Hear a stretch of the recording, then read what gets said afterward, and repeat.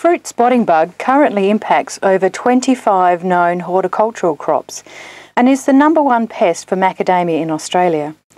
The Entomology team at New South Wales Department of Primary Industries at Wollongbar are currently leading a multi-industry project on the pest, funded by research and development levies from the avocado, macadamia, lychee, papaya, passion fruit and custard apple industries, with additional funding from the Across Industry Committee and matched by the Australian Government through Horticulture Australia Limited.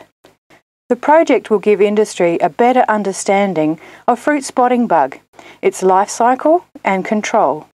Ruth Huwer, Research Entomologist at New South Wales DPI, has been looking at the damage that fruit spotting bug causes to a number of crops across horticulture and the potential cost of the damage. The damage fruit spotting bug causes is marking the fruit that can't be sold afterwards, or in the early stages, it's abortion of immature fruit. It is very difficult to get a number on the exact costs for Australian horticultural industries in general, but it's estimated to be in the tens of millions of dollars. We've got more exact numbers for the macadamia industry. It's estimated to be $8.9 million per annum. This includes higher costs for crop management, for chemical input, for less loss in crop, loss in kernel recovery, higher sorting costs at the processors. We've got records of 90% damage in untreated avocados in southeast Queensland. And in our trials, we found 70% damage in untreated macadamias. Ian Purdue is a technical officer for the Entomology team. Ian has had many years' experience working both in the lab and the field. In order to do the research, he makes sure that the populations of fruit spotting bug are bred up in the lab environment in large numbers. Ian explains the life cycle of the bug. The life cycle of the spotting bug starts with the egg, which is light green in colour, luminous and laid singly. The nymph stages, there's 5 stages. The first nymph stage, the insect has white socks on its legs with a green body. The next 2 nymph stages, the insect loses its white socks, is an orange coloured with 2 spots on its back. In the 4th nymph stage, the wings have begun to develop and the antennae are bulging. In the 5th nymph stage, the wing buds have fully developed and the insect has become a green colour with 2 spots on its back. The next stage, it is an adult, which is green coloured. The difference between fruit spotting bug Notida and banana spotting bug lutescens is that lutescens has a white halo around the 2 black spots on its back. Craig Maddox is also a member of the DPI Entomology team.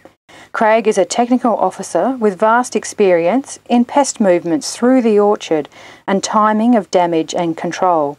Craig discusses where the pest comes from. They're normally found on the margins of most orchards. They're true canopy bugs, so they can fly in. They've got a lot of external hosts. Most macadamia avocado growers will be looking around the perimeters first, normally the earlier varieties in the season of where you see them first. So in terms of seasonal movement, if you like, the bug itself has quite a few generations during the season, probably 4 to 5 down this way for fruit spotting bug, and maybe one more up north where you've got both species. But they will move from crop to crop. So as different things come on in terms of maturity, you know, macadamias have shell hardening happening. You've got a period where some varieties might be unpalatable, if you like. Doesn't mean they can't feed on them, but there'll be better things around. So, you know, avocados have the problem of being susceptible, if you like, the whole season. Custard apples as well. Mangoes, you've got that short window around flowering where you might find, as the fruit are very small coming through, that's when they like custard apples as well. There's a phenology, if you like, for different crops, and we've certainly used that for trap cropping down the line. We've found Longhorns, you only get them in that period, sort of January, February. Other crops like avocados, you could actually see them all season round. Okay, this is a pretty good example of a high pressure macadamia site, if you like. We've got an orchard in very close proximity to native bushland, native scrub and rainforest in this case. You'll find that leads to easy access for the bugs, and even when they are managed or controlled, you've got quite a strong source outside the orchard where you can have continual reinfestation. So you'd be looking for, this would be your classic hotspot, if you like, to monitor in an orchard. You know the pressure would be high here, and it's likely to remain high throughout the season. Usually in macadamias, we look for fallen nut in the early part of the season.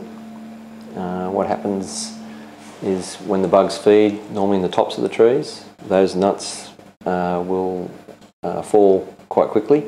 As the season progresses up till mid-late December, those nuts keep dropping when they've been fed. After that point they stay, and that's where we're having difficulties with monitoring later in the season. You actually have to be in the top of the tree. But in that early part, the crop scouts or the growers basically walk through the orchard, seeing trees with excessive carpet of dropped green nut. They're looking at that, they're cutting those in half, looking for fresh damage on the kernel, or in the, you can see the marks in the shell, husk or kernel when you cut them open. There's a set level, it varies between consultants as to what their thresholds are, but usually there's an action level at which they would then apply a spray. So the monitoring is critical in terms of timing when you want to do it. We do know there's a couple of generations of spotting bugs go through in the spring period, and that's sort of what you're trying to minimise. In avocados, the monitoring is a little bit more frequent. You have to, I mean, the macadamia one is weekly.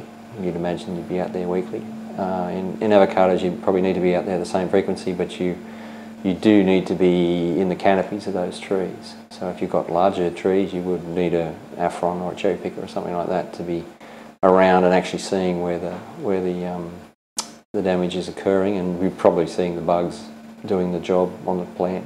You know, there's usually a fresh sap wound or something like that. And you can see that on macadamia occasionally if you're there. When it's just happening, you'll see the watermarks on the outside, but it's rare. I think the damage becomes later and later for macadamias. You'll find the timing between when the damage has actually occurred and when it's dropped off becomes later and later. So you actually can be lagging too far behind with your treatments later in the season, and that's where particularly around Christmas time, the numbers of bugs moving through the orchards can be quite high, and you won't see that reflected on the ground. So that's when the levels, you need to know whether they're around at that particular time. This video has given you an introduction to fruit spotting bug, its life cycle and the damage it causes. The next in the series of videos will outline current research being used by the project team, looking at better ways to control fruit spotting bug. Some of these methods include trap cropping, pheromone lures, biological control options, and new developments in chemical control.